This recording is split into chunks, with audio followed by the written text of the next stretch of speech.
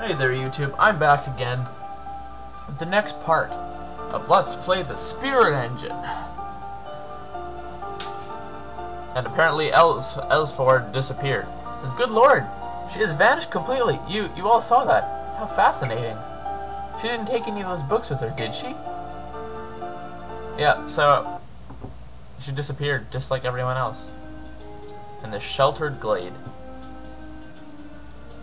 And what do you think is going to happen here?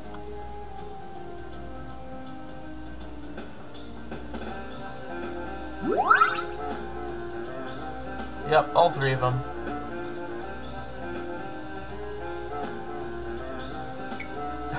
What in the world is going on? Where am I? And who the hell are you? What have you done to me? I demand that you return to me immediately. Wait, I've done nothing. I've not done anything. I have no idea what I'm doing here, I promise. I was sitting under my tree one moment, and the next I found myself here. And this is your doing! I'm not impressed by this sort of trickery. I've seen the like of it before. I don't know what you want with us, but I'm quite prepared to defend myself. Both of you should calm down. I am as confused as the two of you, but shouting is not going to help us establish what has happened here. I take it both of you arrived in the same manner, a flash of light and this instant relocation? Look over there. What is that odd creature? It seems to be watching us. Well, I'll be. I've read about such magical sprites before, but never encountered one. This is fascinating. It seems quite passive. I suspect that its intentions must be non-hostile. And why has it kidnapped us? We have nothing in common, and I have never met it or either of you before. This makes no sense. Give us an answer, you fat little fairy, or I'll force one out of you. Hello, little creature. Can you speak? We need to know why you brought us all here. This is a little confusing for us. Perhaps it is unable to speak tongue, but it appears possesses some measure of intelligence. A most interesting phenomena. If only I had a pen and pad with which to record this better. Erg. Wait, I think I know this place. Giant's Cradle. This is a small island off the western coast of Pennsylvania. The local flora are quite distinctive, but they look parched and unhealthy for this time of year. Something is not quite right. Look, the fairy's moving. Perhaps we should follow it? Wait, we don't even know each other's names yet. I'm Zephyr. Pleased to meet both of you. My name is Elsford. I hold a librarian's position in the Arcane Library in the Mystic Dunes. My job is usually quite routine, but this is turning out to be a most eventful day. Most eventful indeed. Peter, I can't believe I'm stuck here with the two of you. I should be getting back home before my father starts sending out search parties. Now move, we don't have all day. Sweet. Our trio sets off through the shady groves in search of civilization. Their current situation remains a mystery to them. Should they set off in search of answers, or hope that nothing more comes of it and attempt to find their way home? Either way, despite their differences, they are better off sticking together for the moment. The autumn sun beats down heavily on the plains as it reaches its zenith, and butterflies dance on the cool breeze. But the air is quiet and dry, and there is a sense that not all is right on the prairie. So something seems amiss.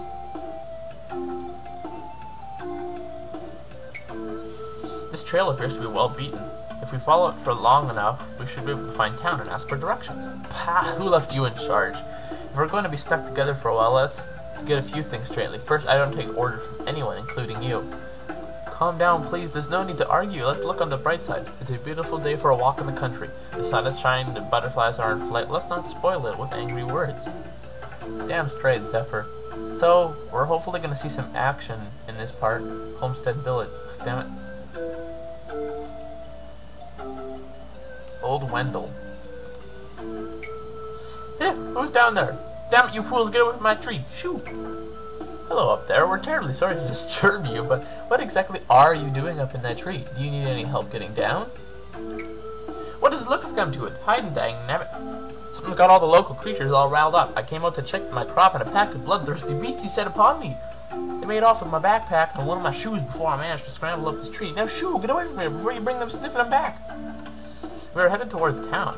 If you're in need of protection, you're welcome to accompany us. Oh, sure of ourselves, aren't we? Just follow the trail down the valley and you'll see what I mean. I ain't budging from here until nightfall. You stupid stubborn old man, we are quite capable of taking care of ourselves. Now get down to that tree or we'll shake you out. Eek, thieves, vagabonds, there's only room for one up here. Go find your own tree. Get away from me. Quite a pointless conversation, need I say. Well, it lets you know that there's creatures going wild and shit. Yep, so I'm just gonna briefly explain this. You don't really need to do anything, you just exchange... Oh, these things talk. So yeah, you just keep exchanging blows. I'll explain shit. I don't even need to do anything, as I say. So here's your health right here. So obviously when the damage you take pops up there. You can scroll over enemies to look at their health. This is your mana. So every time you use a move, it uses up 1 mana. So you have to wait until your mana is, once your mana gets empty, then you have to wait to recharge. So you can recharge, you can choose between your starter defense moves or your starter attack moves, depending on what you want. And this can just rotate the characters to switch them out from being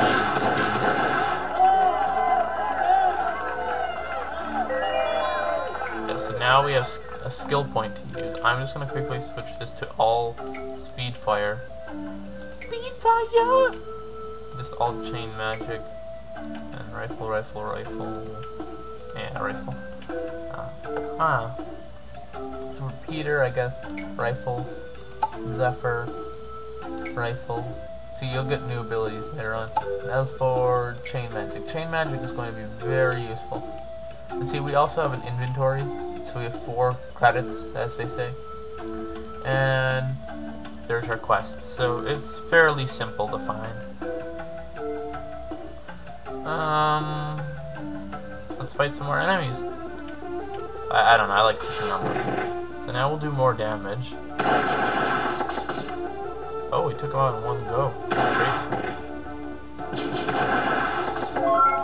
We leveled up again.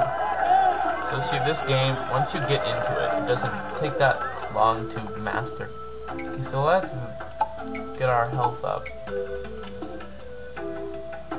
I like getting health up a lot, it really helps. That was weird. Okay, so we got a few more enemies to fight before we get into town.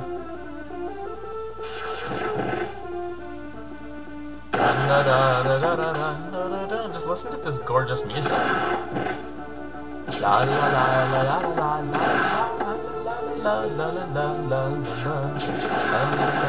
Oh yeah, right. So this is basically the game. Walk through a horde of enemies, kill them, continue on. And here's the map of Giant's Cradle. So let's go on to the tiny village of Homestead.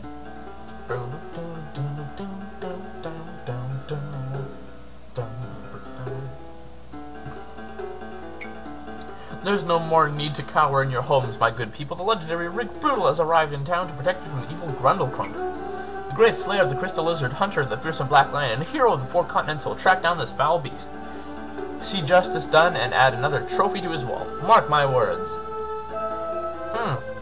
Well, we either have there's either 2 things that are going to happen. Either Rick Riddle is going to be a extremely good hero, or it's going to be an insufferable pussy.